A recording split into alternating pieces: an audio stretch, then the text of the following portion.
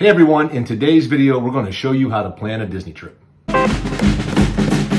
In the past, you could probably just show up at Disney and have a pretty good day, but now it is way different. It's almost like you need a degree to plan a trip. And luckily I got one. This is what I got when I graduated from Disney's College of Knowledge. So today we're going to tell you everything you need to know when you are planning your Disney trip. In today's video, we're going to cover how to get to Orlando, tickets, your resort stay, activities, and food. Now, when you think about your Disney trip, you want to think about what you're going to do. Do you want to go to one theme park per day? Do you want to park hop? Do you want to go to Disney Springs? Do you want to go to a water park? Do you want to do any resort days? So you want to kind of start thinking about that. Then, when we plan a trip, sometimes we think, okay, let's go like the first week of September. So what we do is we get online and we look for the least expensive plane tickets. Now maybe you will have dates picked out and that's fine too, and then you just stick to those dates. So just different ways to think about it when you pick your dates. Make sure you see our other video where we talk about how to use the budget airlines to save lots and lots of money. There is a pro tip that you're not going to want to miss. Getting to Orlando, I'm assuming you're either going to drive or fly. Now, if you drive, just keep in mind that when you stay at a Disney resort, they will charge you for parking, somewhere between $15 to $25 a day. Or if you stay off-site and you drive into the park each day, you will need to pay for parking at the park, $25 a day right now. For flying, when you fly in, you will probably fly into MCO, and keep in mind you are going to need transportation from the airport to your resort. So one way you can right now, you can do Magical Express for free, but that ends December 31st, 2021. Now that is going to change to Mears Connect. Same idea, but you're going to have to pay for it and reserve it. So that is one option. Another option is Uber or Lyft, and there are lots of other options too.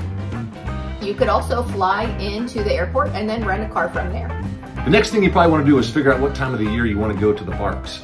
So if you want to try to avoid the busiest times, then you do not want to try to go when school is out. So like the summertime months when the kids are out of school, around Thanksgiving, obviously Christmas, New Year's, spring break time, those are all times when the parks just traditionally tend to be very, very busy because kids are out of school. Weather is another concern you want to think about. If you are not enjoying hot weather, you want to avoid Orlando between even May clear through September. That is a hot time of the year. We were just there recently, July, August, and it was brutal hot. So keep those things in mind. If you like to swim, and your kiddos like to swim, then you want to think about, a lot of times January, February, December, January, February aren't times you may want to go. Sometimes the weather's nice out to swim. A lot of times it is definitely too cold to do that. So keep those things in mind as well. Also, with Florida, you want to keep hurricane season in mind. If I'm not mistaken, I think hurricane season runs May through September. Obviously, it picks up steam as the year goes, the summer goes. So like July, August, September tend to be busy months for that. So weather could play a part in your vacation, so keep that in mind. Next, you want to think about your resort. You can either choose to stay on-site or off-site, and each ones have their own pros and cons.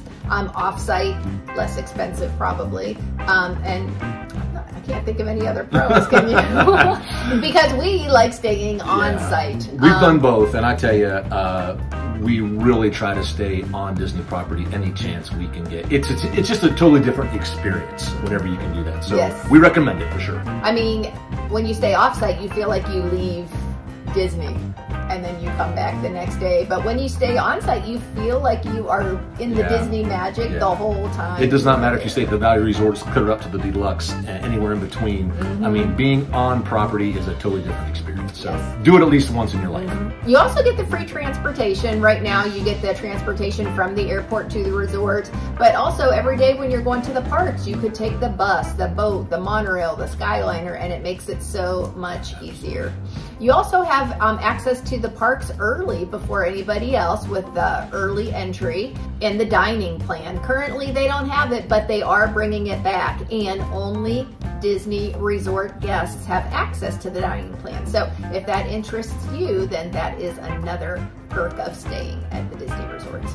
Now, we are going to do another video after this about how to choose your Disney resort. There are so many of them, so make sure you watch that video too. Let's move on. Now, you're certainly going to want some tickets to get into the parks. So you want to try to figure out, am I going to go just for one day? Am I only going to do one park a day? Am I going to park hop, which currently is only available after 2 p.m.?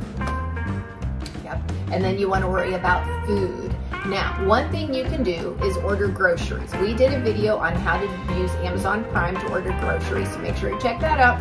But that can save you money, especially for breakfast. It's so easy just to have food in your resort for breakfast. You could even use it for lunches and pack your lunch, take it to the parks. Yeah, snacks and stuff like that. Yep. Now, when you're there, you could do quick service, so you might want to pick out ahead of time where you want to eat.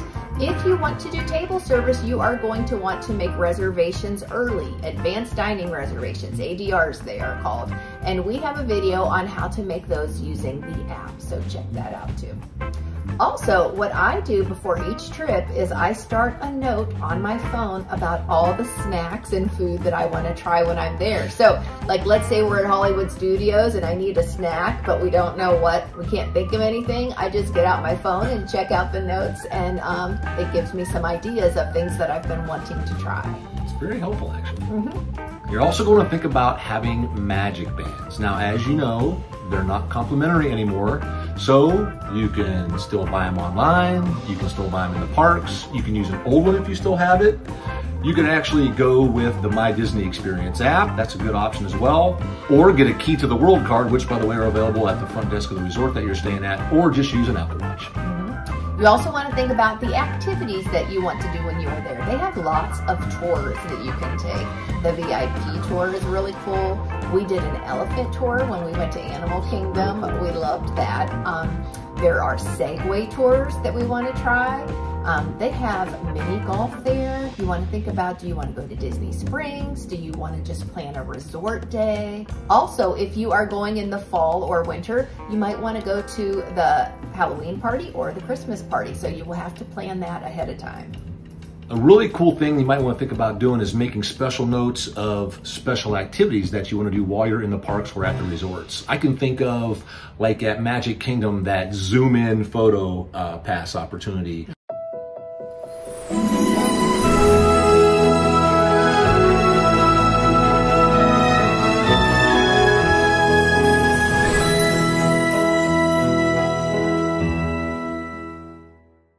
Or there's a cool one at Hollywood Studios. It's like a 360 photo pass opportunity. If you want to have a picture taken with any characters, special characters you want to see, those kinds of things keep in mind. And also when you're at your resorts, they have like movies under the stars and different activities you can do. So just make a special note of those kind of things so you don't miss out on them if you get the chance.